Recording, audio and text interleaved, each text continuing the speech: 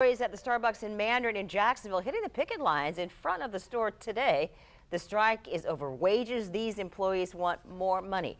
The store just unionized in May, and employees say people working at non-unionized stores received a raise today and are now getting paid $15 an hour. But the raises for union stores won't go into effect until the end of the month.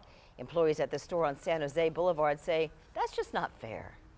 I shouldn't have to be struggling to pay my rent, pay for gas, live my life. I want to go to college, you know, that's what I work here for. I don't want to work here forever.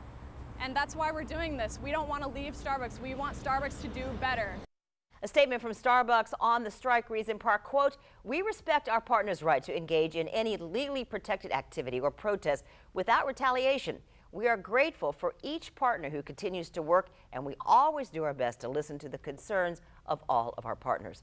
Starbucks officials say once a store unionizes, any changes to benefits like wages must be done through collective bargaining.